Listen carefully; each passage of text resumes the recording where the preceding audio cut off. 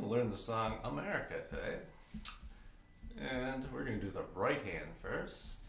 You will see that I have the full right and left hand on the left, and I just have the right hand part on the right.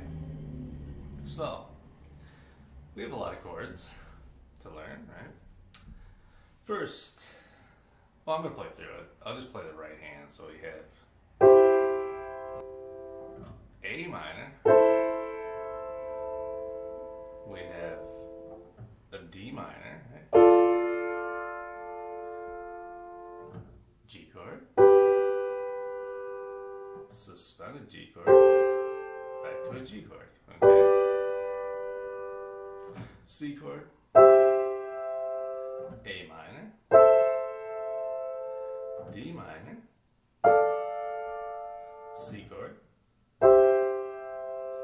then we have a G sharp diminished chord, right? Well, you have to look at both hands, right? You have the G sharp, right? And then we have A minor, D minor, C, G7, and then C. And those are all, well, different versions of the chords. When we go to a root chord, right, C chord,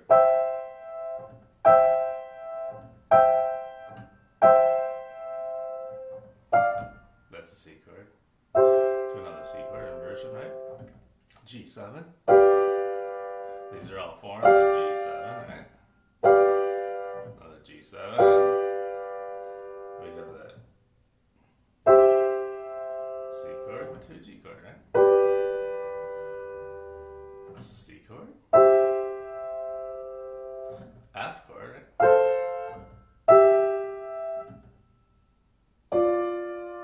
Still a C chord, C chord, G7,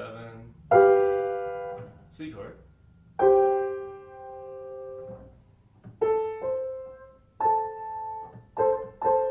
to hit that in the hand, F, so it's an F chord, right?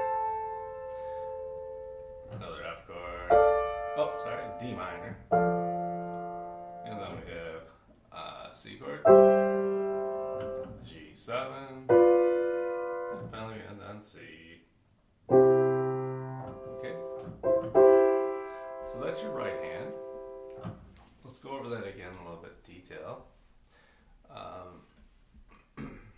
So our fingerings, and it's going to depend on well, how big your hand is, right? What fingering you use. But these are general fingerings. My hand isn't huge, so 1, 2, 5 for that first chord. 1, 3, 5. You want to keep it nice and smooth, right? And then 1, 2, 5. And then I'd use 1 and 3. The 1, 2, 4. Suspended, right? To that G chord. 1, 3, 5. I'd use 1, 3, 5. 1, 3, 5. 1, 3, 5.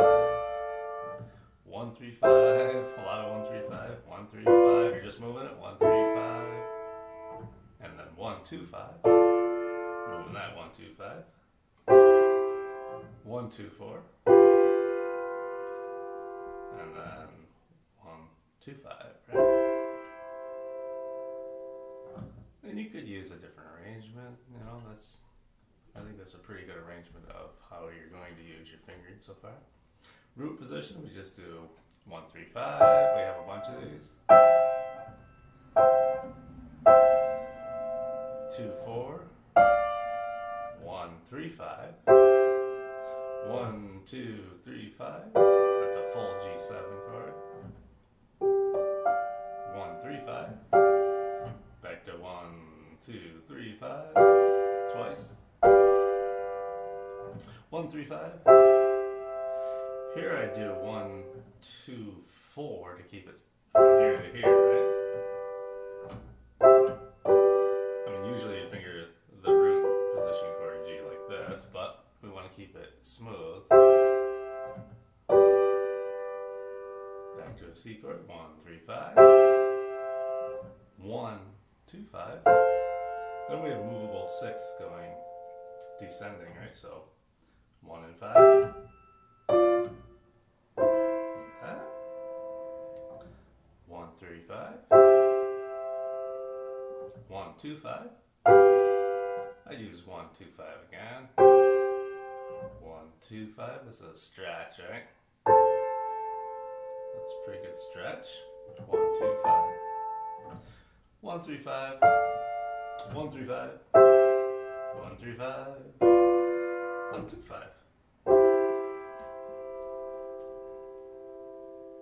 Right, you do have some dotted quarter notes in here, so we'll go to the second measure, right?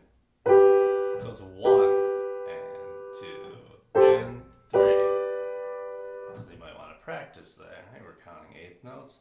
1 and 2 and 3. Okay. Measure 4, another dotted quarter, so it's 1 and 2 and 3. Do that again. 1 and 2 and 3. Let's move on to measure 8. We're in, we have a C root position, so it's 1 and 2 and 3. Now that's kind of hard to get smooth, right? 1 and 2 and 3. I might think of a different fingering for that. I'm using 1, 3, 5. Then I'm using 2 and 4.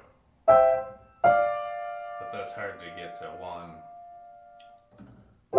3, 5 without really lifting a lot, right? You have to do it quick, right? So it's 1 and 2 and 3, like that. 7, 8, 9, 10. We have that full G7. That's 1 and 2 and 3. Right?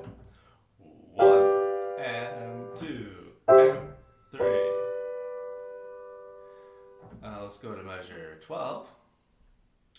Well, we could do 11 because we have eighth notes there. So it's 1 and 2 and 3 and that's kind of tricky. 1 and 2 and 3 and remember with your interval of a sixth, just as long as you leave 4 empty keys between the two notes, right, you can just move them more easily. Right? Moving on to 12 where we have the dotted quarter. 1 and 2 and 3. Okay. It's kind of stretchy, so if it hurts, just relax, stretch out. So it's 1 and 2 and 3. 1 and 2 and 3. Like that. Well, let's do measure number 13. We have 2 eighth notes in the beginning. This is stretchy, right? So we're using 1, 2, and 5. 1 and 2, 3. 1 and 2, 3. And then finally 1, 2, 3. And that's our right hand for America.